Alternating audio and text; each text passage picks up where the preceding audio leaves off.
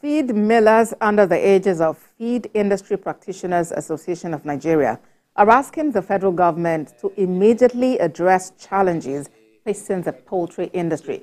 President of the association, Raymond Isidinaso, who addressed journalists, said the high cost of poultry products is as a result of scarcity of maize and soya bean, which are essential ingredients in the production of poultry feed. The government, through its agencies, to release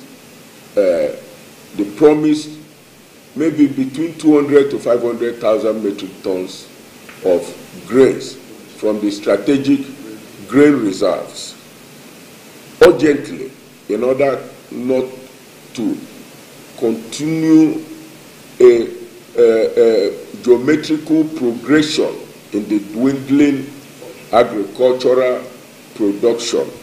especially livestock production.